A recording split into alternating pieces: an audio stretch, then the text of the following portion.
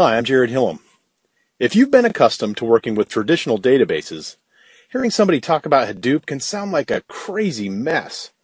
So in this video, I'm going to try and simplify only 3 of the many differences between Hadoop and traditional SQL sources, which hopefully will provide context as to where each medium is used.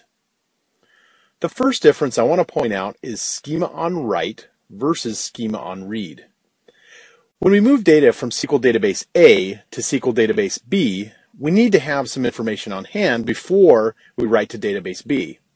For example, we need to know what the structure of database B is and how to adapt the data from database A to fit that structure.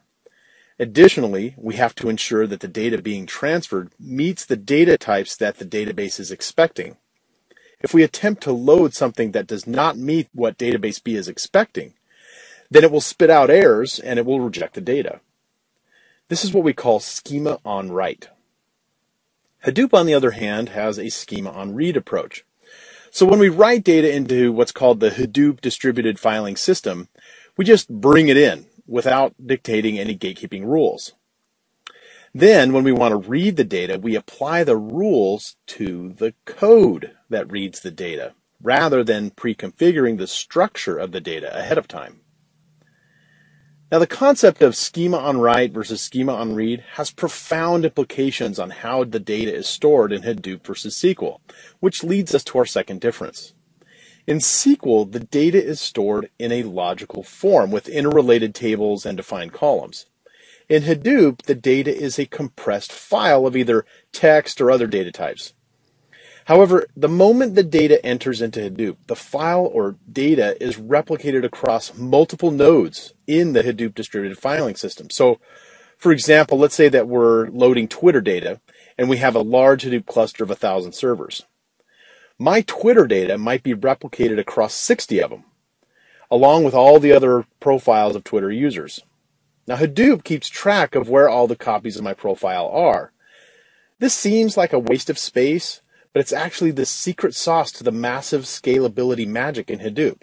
And this is what leads us to our third difference. When thinking about big data solutions like Hadoop, think of something architected for an unlimited number of servers. So let's stick with our earlier example, and we'll say we have 1,000 servers in our Hadoop cluster. Now imagine I'm searching Twitter data, and I want to see all the sentences that have the word unhappy. The structure of the query in Hadoop will come in the form of a Java program, and that program defines the request and distributes the calculation of that search across all the 60 copies of my profile in HDFS. However, instead of each copy conducting the exact same search, the Java code will break apart the workload so that each server is working on just a portion of my Twitter history. As each copy of my Twitter data finishes its assigned segment of history, the answers are delivered to a reducer program on the same node cluster, and this is responsible for adding up the tallies or producing a consolidated list. Now let's say that one of those 60 servers breaks down or has some sort of issue while processing my request. The question now is, should I hold up the entire response to the user because I won't have a completed data set yet? It's the answer to this question which is one of the primary differentiators between Hadoop and SQL. Hadoop would say no, and it would provide the user with an immediate answer, and eventually it would have a consistent answer.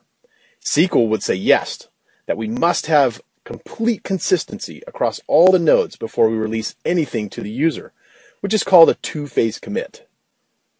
Now, neither approach is right or wrong, as both have an important role to play based on the type of data being used.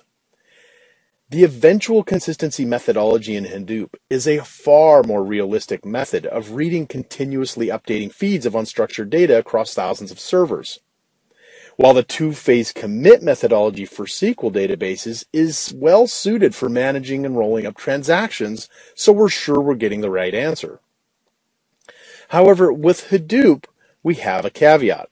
Because the query is literally a mapping and consolidation program, which propagates to a flexible number of servers, the sky is the limit on how creative we can get with that program. But, as you would guess, the Java-based query also increases the complexity of talking to Hadoop. For this reason, you'll find a lot of package distributions of Hadoop that provide some structure and focus to the Hadoop world. For example, Facebook created something called Hive that allowed their team members that didn't know how to write Java code to write queries in standard SQL. Hadoop is so flexible that Facebook was able to build a program to essentially mimic SQL behavior on demand. This flexibility is also one of the reasons it's so hard to nail down a single practice or even a typical deployment type. The good news is that some of the leading tools for data management and analysis are now beginning to natively write MapReduce programs and pre-package schemas on read so organizations don't have to hire expensive data scientists to get value from this powerful architecture.